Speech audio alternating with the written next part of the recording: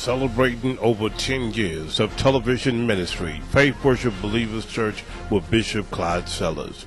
Faith Worship Believers Church is on the air.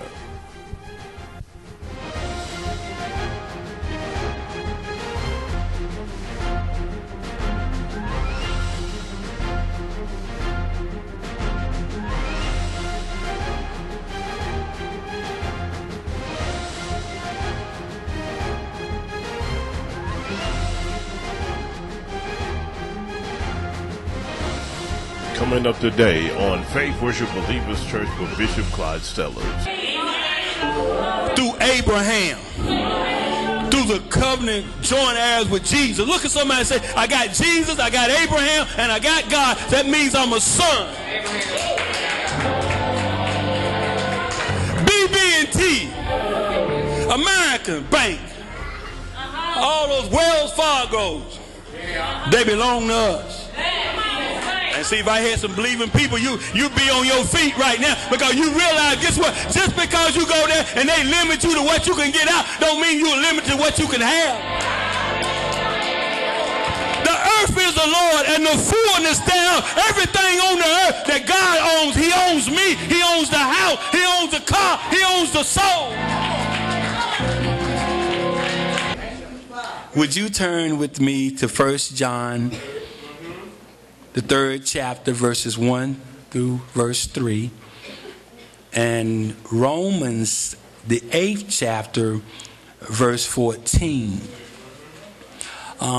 It was my plan, and I know the youth are back in the class, it was my plan this week to go to the parade with them tomorrow, some of them. And I know that's a job now if I say it, because I have to keep them all on the chain. But go out and support it, and thank God for Martin Luther King. Amen. Amen. God using him and using Abraham Lincoln. Amen. Because I seen a movie on this morning. I want to see that movie about Abraham Lincoln. Y'all see it? It looks like it's a good movie. Now some of y'all saying y'all don't watch movies, but yes you do. What's that, Life Channel? Yeah, you watch it. That's pre-programmed in your TV. Now y'all trying to act like y'all don't watch TV. But y'all stand with me. I'm gonna read this, and y'all, I'll tell you, if y'all just say amen, we're ready to go home in just a little while.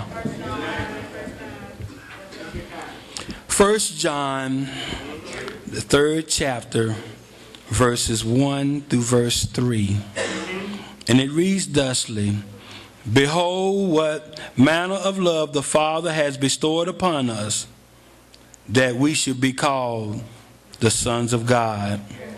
Therefore the world knoweth us not, because it knew him not.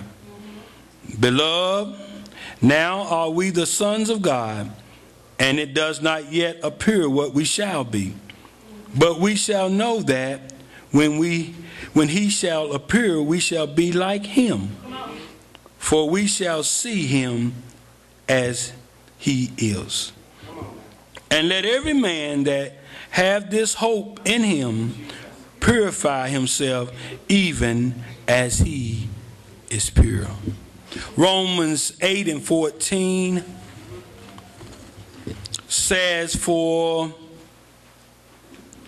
as many as are led by the Spirit of God, they are the sons of God. Can I just use 2 words this morning and kind of let y'all be on y'all way home? The sons of. Did y'all hear that? The sons of. 2 words. The sons of. Father, we thank and praise you again for this word, this particular time. I thank and praise you for every family under the sound of my voice, and everybody that will hear this message that has been inspired by the Holy Ghost. That God, that we understand and identify with who we are. Lord, we're so grateful that your son, Jesus the Christ, died on the cross for our sins. And now because of that, we have this hope, which is the hope of glory in Christ. Let the words of my mouth and the meditation of my heart be acceptable in thy sight. O Lord, our strength and our Redeemer. In Jesus' name we pray. Amen. It's amazing that we have been called a lot of names. And when it comes to a name as a son, that means you represent somebody or somebody as a father. Now, I have children, and I have spiritual children, and I would hope to say even my spiritual children look a little bit like me. Now we know sometimes, gentlemen, that when we see these young kids, they got the different hairstyles now. See, I like the low and the smooth cut because it's easy to manage. I mean, I don't have to sit under a dryer. I don't have to, toy with it. All I do is get up and just brush it. But I could have a son that could want a different hairstyle, but he ought to still look a little bit like me. He ought to have some attributes like he's some kin to me, or I got some DNA in him. Men, look at your sons over here and say, I got some DNA in you. So when you are a son, you have to represent your father. Jesus never did anything on the earth that didn't please his father. And a lot of times we see a lot of sons out of character. Because when you start getting hit with warfare, it's going to really show what kind of father you had, what kind of training you had, what kind of nurturing did you have. I'm trying to teach these young kids now, even my son, can you survive on the land without the grocery store? Can you survive without a job? Come on now. I want to teach people that even in son and father relationship, there must be, first of all, a connection. See, one thing I'm persuaded about is I'm standing right here. God is a provider for me. I'm not going to go without. I'm not going to go lacking. I believe that confession. There's no lack in my life. Because even if I'm not eating food, I got something spiritual to eat on. Amen. I got the word of God. See, I feel a breakthrough in here for somebody. I feel somebody done got out of sonship. See, when you get out of sonship, it ain't going to be no funship.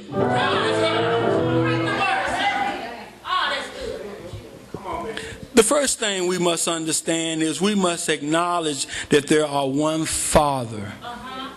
Matthew 23, verse 11 says, and call no man your father upon the earth, for there is one, your Father which is in heaven. Neither be ye called masters, for there is one master, even Christ. But he that is greatest among ye shall be your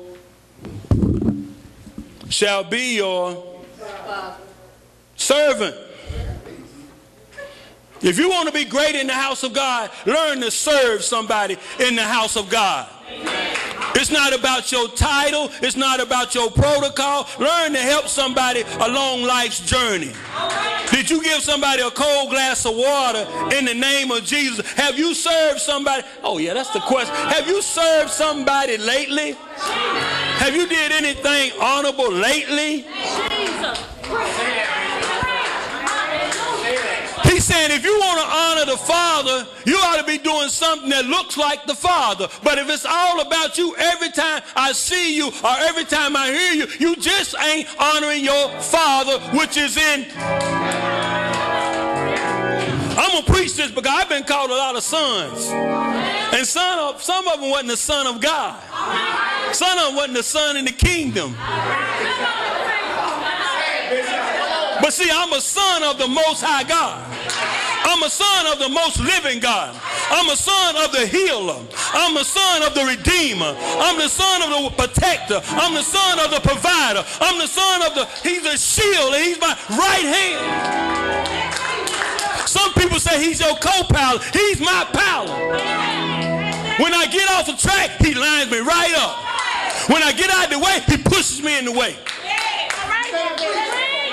I'm a son of. Look at somebody and say, you may call me anything you want, but I'm a son of.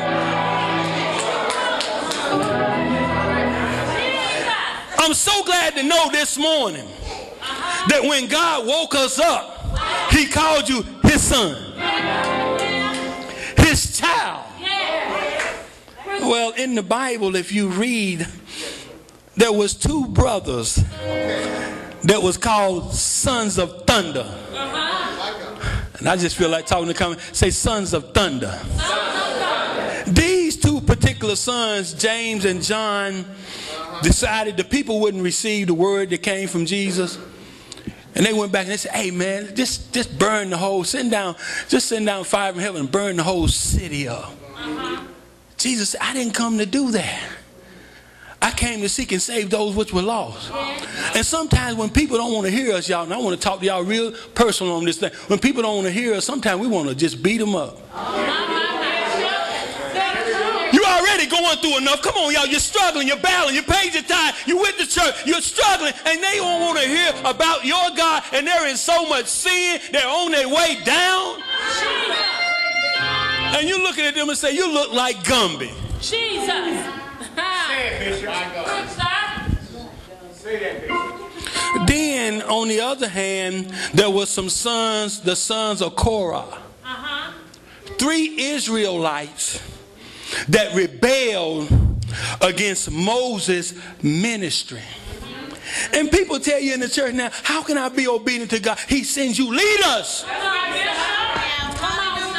They ain't God, but God speaks to them. And if you don't hear them, you're rebelling against. Oh, I wish y'all would get happy right there, because guess what? That's the reason why the church is like it is right now. There's a whole lot of people done talked about their leaders. There's a whole lot of people walking around here don't like their leaders. Well, get out!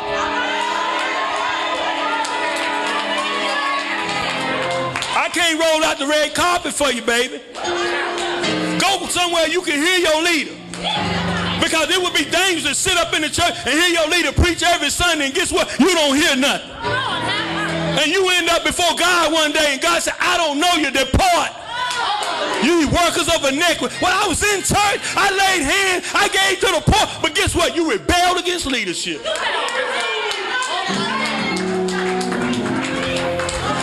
The Bible said the earth opened up and swallowed them. How many people did they lead out? How many people did they tell, oh, Bishop ain't doing this, First Lady ain't doing this? The Bible said the earth opened up and swallowed. Let me say this, sin has an appetite. I made up my mind this morning, and every day, God, I'm going to tell your people what you said. I'm going to stand on it. Ain't no games about this thing. I ain't compromising with nobody. Guess what? It is what it is, baby. That's a street saying, but guess what? It is what it is. You better call aces, aces, and spades, spades.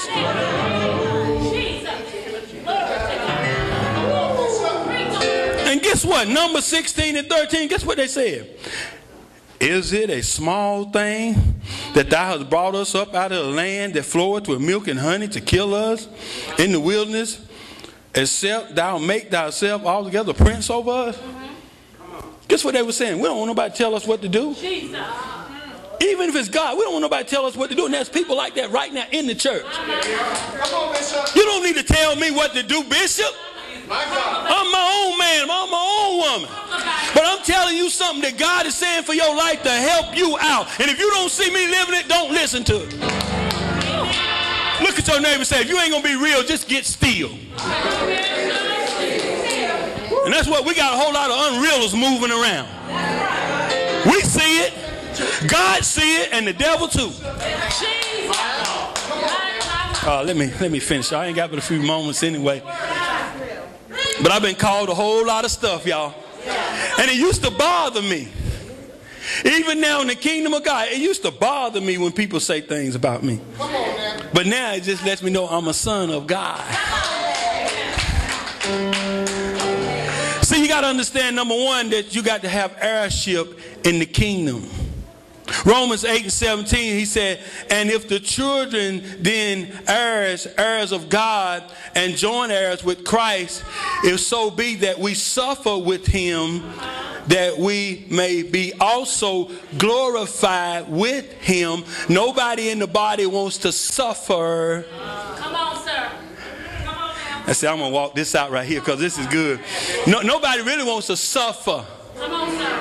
Y'all know what suffering is. Suffering doesn't feel good. Suffering's not popular because when people around you and they're looking at you going through your dimension, guess what they're going to say? You don't know God. But see, when you're walking with God and you're like Christ, you're going to go through Christian stuff. Look at somebody and say, Christian stuff. But we're going to be glorified with him.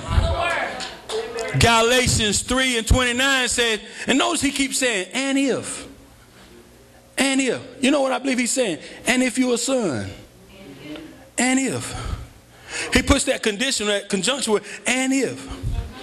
And if ye be Christ, then are ye Abraham's seed and heirs according to the promise. See, one thing I love about God is when he promised you something, he's going to do just what he said. He promised you he'd bring you out. Look at you. He promised you he'd keep you. Look at you. He promised you he'd give you some peace. Because guess what? In the storm, I still got, oh, come on, peace of mind. Look at somebody and say, I got a peace of mind. I know where I'm headed. I know who's keeping. Because if you could take my peace, you could take my life. Somebody sitting at home right now, jacked up, don't know which way to go, don't know where to turn this way, that way, don't have no direction, they have no peace. No peace. My God, my God. I'm so glad to know that I'm an heir. I'm a millionaire. Through Abraham. Through the covenant joint heirs with Jesus. Look at somebody and say, I got Jesus, I got Abraham, and I got God. That means I'm a son. BB&T, American Bank, all those Wells Fargos, they belong to us. And see, if I had some believing people, you'd be on your feet right now because you realize, guess what? Just because you go there and they limit you to what you can get out, don't mean you're limited to what you can have. The earth is the Lord and the fullness thereof. Everything on the earth that God owns, he owns me. He owns the house. He owns the car. He owns the soul. If you could have a Rockefeller walk, it ought to be like this.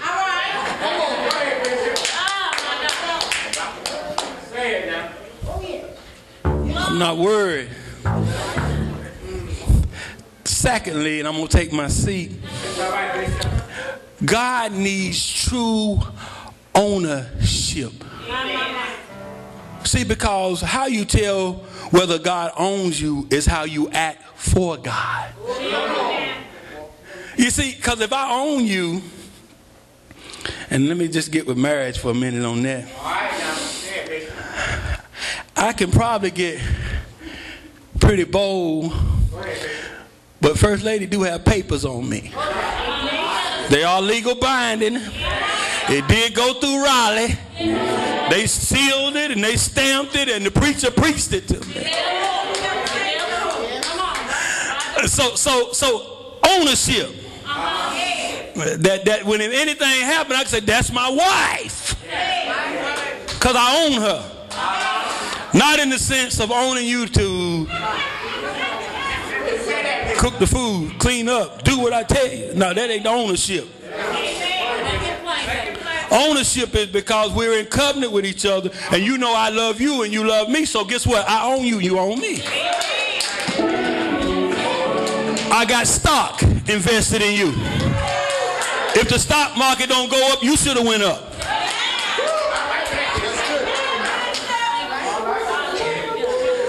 Ownership. 1 Peter 4:6 says, For this cause was the gospel preached also to them that are dead, that they may be judged according to the man in the flesh, but live according to God in the Spirit.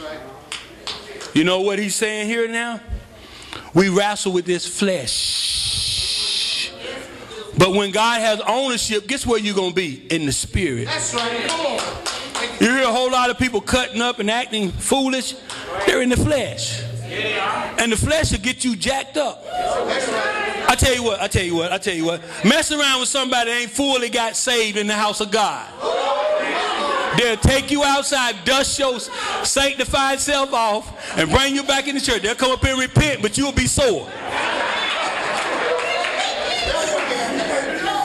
They'll tell you, I didn't tell you I was all saved. I didn't tell you I was full of the Holy Ghost. I still had some world in me. I still had a form and blow in me.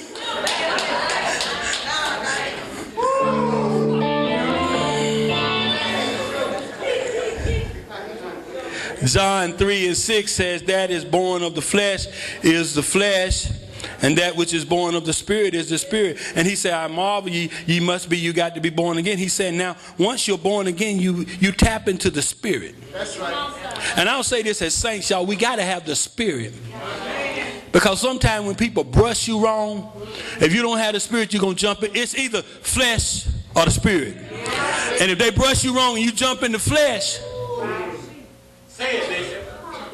somebody in trouble. But if you stay in the Spirit, you'll know how to say, praise the Lord, hallelujah, brothers, sisters. I love you in Jesus' name. Romans 8:9 says, but ye are not in the flesh, but in the Spirit. If so be, that the word again, if so be that the Spirit of God dwell in you. Now, if any man have not the Spirit of Christ, he's none of his. Because once you accept Jesus Christ as Lord and Savior, the Spirit of restoration come in your life. You're changed. Changed. Look at somebody and say, changed. I'd have a problem with a Christian to get saved and tell me I'm still the same way. Because that would mean no ownership. And if you've ever seen a woman or a man out there with no ownership, then they'll tell you, well, I ain't got no wife or no girlfriend. I just do what I'm a wild child. The wind blow, I go there. The wind shift, I'm in the middle of that. But when God owns you, you're controlled and governed by the Spirit of God. Thirdly, I take my seat. And it's almost 1 o'clock. Good time. The true lordship is led by the spiritship. Romans 8:1 says, there is therefore now no condemnation for them who walk not after the flesh, but the Spirit. You know why a lot of people walk around in condemnation? Because they ain't in the Spirit. If I walked around concerned about the things I did or the failures I had, and those things drug me, I couldn't walk in freedom. The freedom is that he died on the cross for us. The freedom is that he paid the price. Now, that doesn't give me a license to go around sinning just to say, well, the blood covers it, because guess what? You're going to be held accountable for that. And I believe that we're going to be held accountable for what we say and what we do. He said every idle word you're going to have to give an account. There's no condemnation. Romans 8:16 said, the Spirit himself itself bear witness with our spirit that we are the children of God. How can you bear witness with somebody that, guess what, we got the same daddy? Because some of these people, the way they act, I ain't got the same daddy they got. Come on, we ain't got to look alike, but the way you acting, we ain't got the same daddy. Your daddy might have been a rolling stone. My daddy was the stone.